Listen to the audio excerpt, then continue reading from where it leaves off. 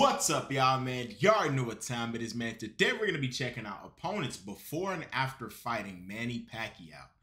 Whew! Listen, I'm so hyped for this, man. You know, I know it's a debate about the Mayweather and Pacquiao fight.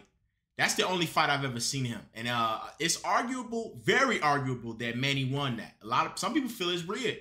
You know, and I'm gonna be honest, the only fighter I ever really watched was Mayweather. My family was weird. They were really weird.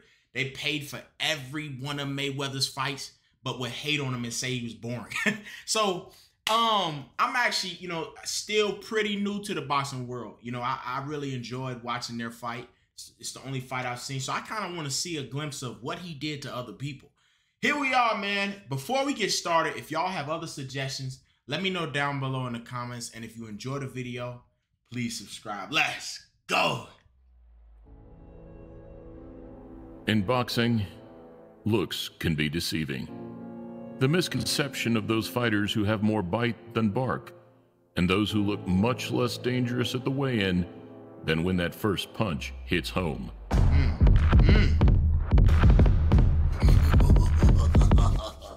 And alongside Ruiz Jr., Golovkin, and many more, very few fit this persona quite like the man who can be considered today's most successful active fighter, Manny Pac-Man Pacquiao. A relatively small, kind, and humble Filipino fighter whose fight night performances bring much more than meets the eye. Here, contrasting the humble and the arrogant, we look at some of Pacquiao's opponents from the past, around the time that he was, arguably, at both his physical and commercial prime, all of which, rightly so, believed that they could beat the 8-weight world champion. I think he has all the tools it takes to beat a guy like Manny Pacquiao. If there's ever a time for Hatton to be able to beat Pacquiao, he'll be in this fight. In the same performances that lead to Manny becoming one of boxing's most respected figures of all time. Wait. I think that's his name. I know the pale guy. I think his name Canelo. He knocked that man out. Oh my God. I hear a lot of praise about him. Damn. Oh, that's kind of crazy. I didn't know that. Wow. Please click thumbs up, subscribe, and press the bell button if you're new to the channel as we look at before and after fighting Manny Pacquiao. Welcome to a Motivedia presentation. Yeah. His hand's fast, bro. He quick. That's one thing I'm really noticing. This bobblehead is just they hit me ridiculous. with ads, bro. No way. And did you notice? Let's do it. First up, we go back 11 years to a night billed as the Dream Match. Pacquiao versus De La Hoya. I just have to make sure Pacquiao, when he comes in with his explosive style and his hard punches, I have to make sure I have my hands up. Even then, Manny was considered the world's #1 pound-for-pound fighter. However, many pundits speculated that the size and reach difference was simply too great. He got 11 centimeters on him. Has been his skills. Yeah. My motivation has been his youth. And whilst there was little, if any, trash talk, I saw Oscar De La Hoya be completely dismantled. I think this tremendously damages his legacy. I just couldn't pull the trigger. I was gun shy. Were you hurt in that fight? Never. Just emotionally. Has a lot of energy. That was very different. We didn't know him to be what he was and what he became after that. Were you shocked in that? I mean, we were shocked. Yes. But were you shocked too? I was shocked for about 2 years. Next, 6 months later, a showdown with Britain's beloved brawler, Ricky Hatton. Yo, a man hit you so hard, he got you shocked for 2 years. That's crazy, bro. It's got me curious, man, about De La Hoya, man, because I know Mayweather beat him as well. I'm curious if he really was that tough, like, because he got a lot of praise, but I'm kind of curious about, was he really that good, you know? 18 months after the Hitman's loss to Mayweather, he'd agreed to jump straight back in at the deep that's his end. name. And labeling Pacquiao as one-dimensional, he launched a more verbal approach during the build-up.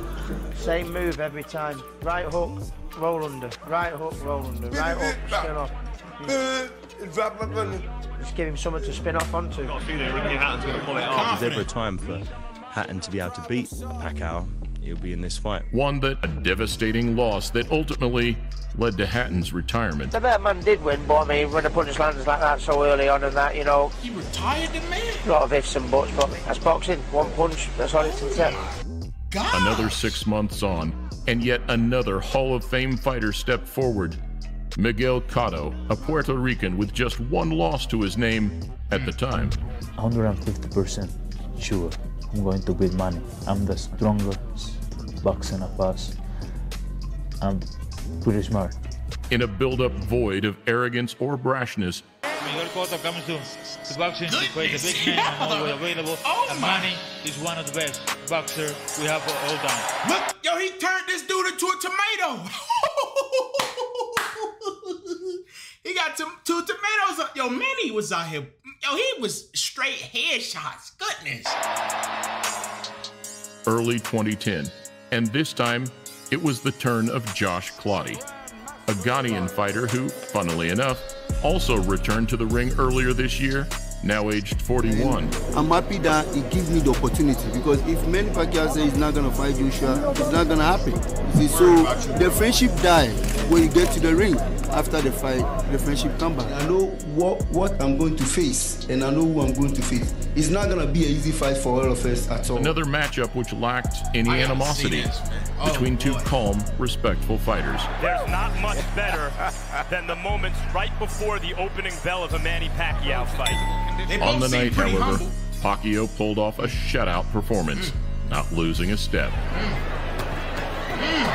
What an amazing combination puncher this man is. I respect him, and he's the best pound-for-pound fighter. Everybody I fought, I don't think I lost. I lost to Manny Pacquiao. He's very, very fast. Contrastingly, at the back end of the year, Pacquiao's second attempt at negotiations with Mayweather had broken down. Cue the arrival of a much less humble and I heard about that. Apparently Mayweather was ducking him. A lot of people say he was ducking Manny when he was in his prime, bro. Hey, man, the way he punching people, I probably would do the same, bro. But if Manny man, if he got people ducking him, bro, I mean, look at what he was doing to people. Sheesh. Popular opponent, the infamous Antonio Margarito. Es puto Pacquiao. Pero ni modo, vamos a tener que ganar. We're gonna have to beat him. Freddie Roach is scared right now. Freddie Roach is scared that we're gonna beat Manny Pacquiao. Somewhat of a bittersweet victory for the smaller and more humble man. Might be able to pull off what would be a spectacular stoppage early here. He's really piling it on right here in this fourth round. Manny mauled the Mexican fighter over 12 rounds. And there truly couldn't have been a more fitting occasion for Pacquiao, now the octuple champion, to reach boxing's greatest accolade. We knew Manny was very fast, and we were going good until I got cut. I'm curious, can he even see, bro? Like, in those cases, can you even see? I feel like, oh my, that shit kind of hard to look at. God damn. That's when the problem started coming. Next, 11 months after Manny's knockout loss to Marquez in late 2012, he returned to face Brandon Rios, also trained under Robert Garcia in California. You know what? To me, I think he's scared, and Freddie Roach is scared. I wouldn't be surprised if he tried to cancel the fight, saying that I hurt my hand or something, just because he's scared. After the first clash of camps in the Margarito fight, it meant that the beef this time around was more about the trainers than the fighters themselves. Oh, shit! That's the trainer! Get out of here. Just kick this out! Yet in the same clinical fashion, Pacquiao proved too fast and too active, putting a second L on Rios' resume. Goodness! It's just so quick, bro. He's so fast. It hurt me bad because I worked my ass off so hard. 5 months in the gym, training. You got your ass 24/7. I look at all the shit I was saying. I shouldn't be saying that shit. I fought one relation. Another year on, and another unbeaten fighter. This time, the smart, fast New York native, Chris Algieri. And we're straight to the table. After I beat Manny, I'll have a lot more pull and a lot more juice to be able to negotiate. A win, but by knocking Manny Pacquiao out in China, right next to his hometown. I mean, that's it's hard to say what would happen after that, but that would either way, my career is going to be catapulted into another stratosphere after this fight. So humble and respectful, he entered the fight with nothing but praise for Pacquiao. Pacquiao said, if he doesn't want to punch, I will create an action. If he does punch, I'll count. Stand by, Pacquiao comes out here. Goodness. You got that man Praise talking. that he's continued to preach exponentially throughout the Filipino's ongoing career. He's a savvy veteran with 65 fights, and he knows exactly how his style works. Even to today, 6 years on, where he expects him to overwhelm Keith Thurman in a couple of weeks' time. Look at his record. Less than 3 years ago, Jesse Vargas also came in thinking he had the tools to beat a now aging version of Manny. Expecting to overwhelm Pacquiao to avenge the losses of Barrera and Morales, putting himself as top rank's hottest asset. Now it's my time. You know, I planned this as a kid. I said I wanted to take him out, and now I get the opportunity to do so, and I will. After beating Manny Pacquiao on November 5th, I will be their top dog, their top guy. You know, I mean, they're going to push me from then on. Following the pattern, Vargas believed his speed and size would be too much.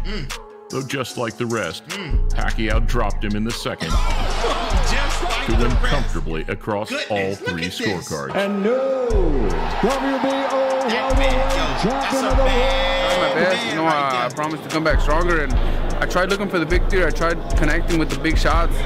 I mean, I threw more punches than Manny, so I was looking for the win. And whilst most believe that yet another unfair decision loss was the end of the road for Manny,